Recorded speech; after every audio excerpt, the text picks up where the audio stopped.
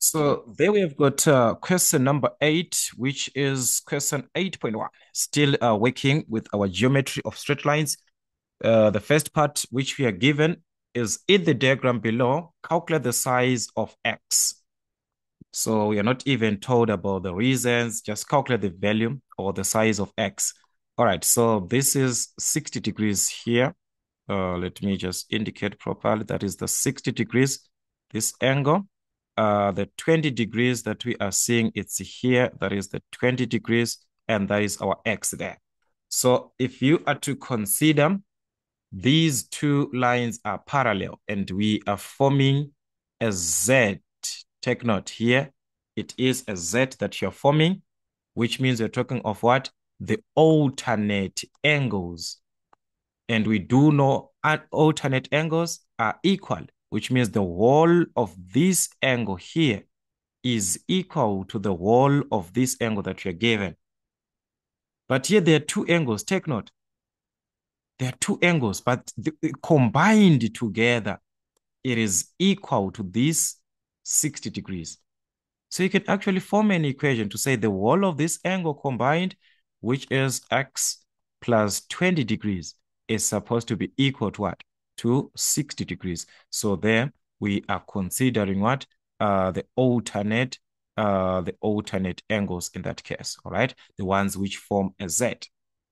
So we formed an equation. Let's solve for x. Take this to the other side. Just the moment it crosses the equal sign, changes the sign.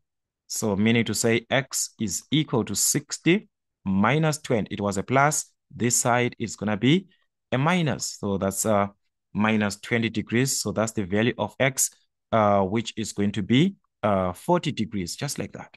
So we considered the part of what? Alternate angles.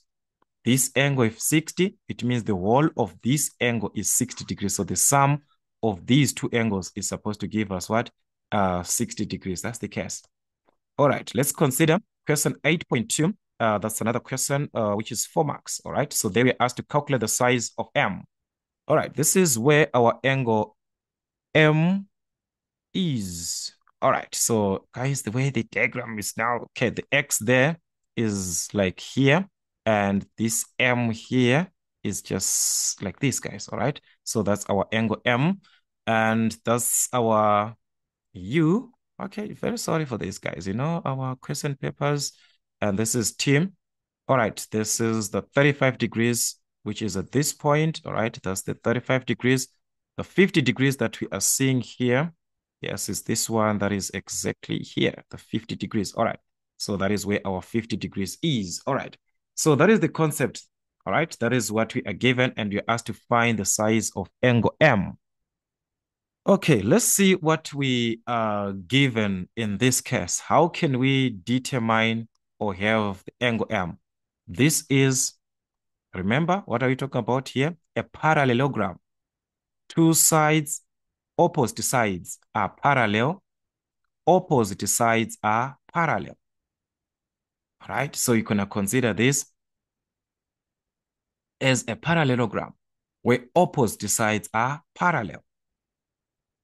So from that concept, it follows that this angle that we have at M is going to be equal to the angle at T. Remember our properties of a parallelogram, opposite angles, they are also equal. So angle M that we are given is equal to this angle T that we have there. So angle M and angle T are equal from opposite angles of a what? Parallelogram. These are properties that we need to know from our parallelogram. So having this, it can be an advantage to know this because I can calculate angle T. From which concept? Angles in a triangle add up to 180 degrees. So guys, this is the 35 here is not going to work because if you consider the parallel lines, it was going to be like this. This one. That is where maybe you can calculate this angle here if you want to use that. But if you want to use this, guys, concept, these two angles are equal. So we can consider that.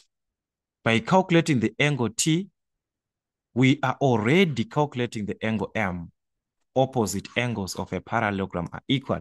So that is the concept. So we can calculate angle T from angles inside of a triangle, angle T plus the 35 and the 50. So if we add this 35 degrees plus 50 degrees is supposed to give us 180 degrees. That is angles in a what? Angles in a triangle. So there we are talking about angles in a triangle. So that is what made us to add this whole part to 180 to 180 degrees. So we can add these two angles. That's going to be angle T plus 35 plus 55, which is 85 degrees, is equal to 180 degrees. So let's take this to the other side. It's a plus, so it's going to be a minus that side. So angle T is equal to 180 minus 85 degrees. So we are going to subtract 180 minus 85 degrees, which is going to give us 95 degrees. So this angle here was going to be 95 degrees, which is the angle T. If it is 95 degrees, therefore angle M is also going to be what? 90 degrees. Remember I said angle M is equal to angle T. This we are using the properties of what?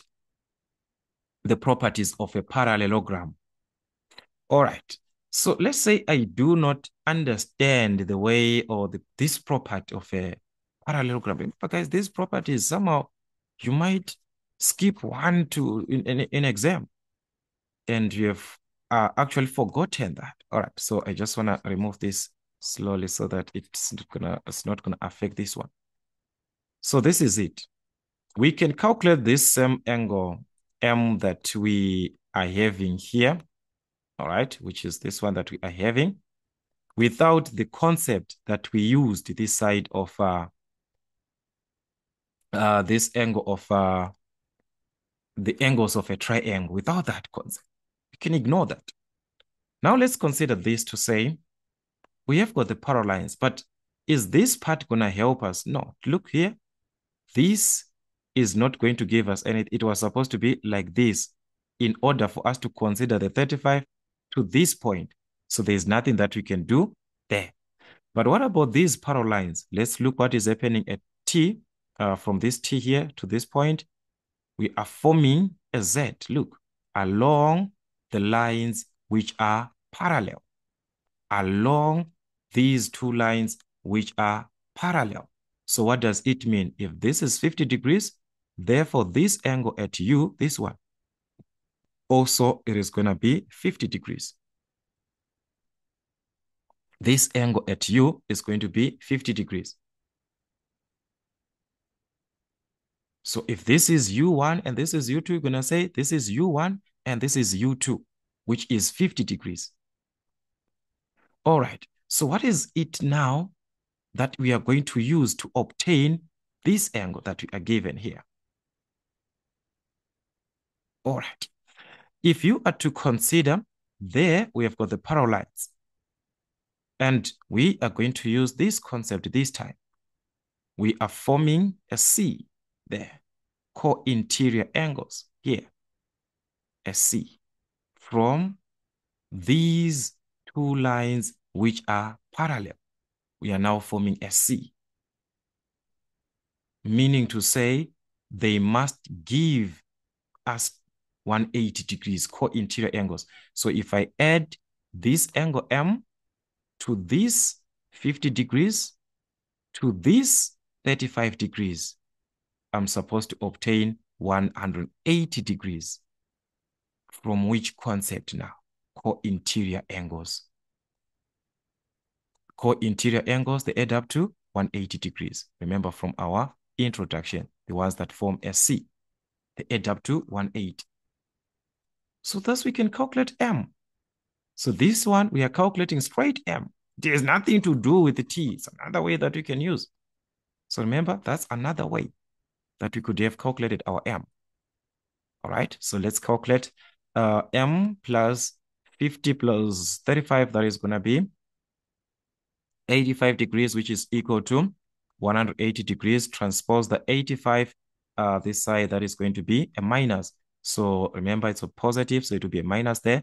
So M is going to be the difference between these two, that is 180 degrees minus 85 degrees.